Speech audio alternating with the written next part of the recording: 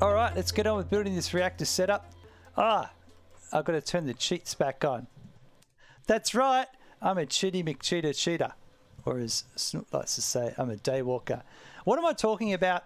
I'm doing some tutorials here, building all this stuff. However, I don't have any production facilities set up on this map. This is just purely for production setup. What I have been doing is using the debug flag and enabling the no cost mode in the map.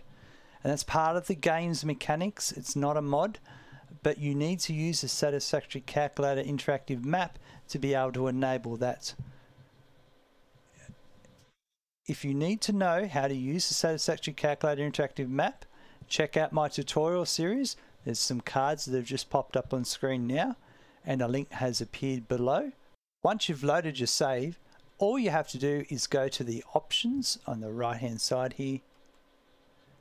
Click on the map options, and here, creative mode, no cost. That's it.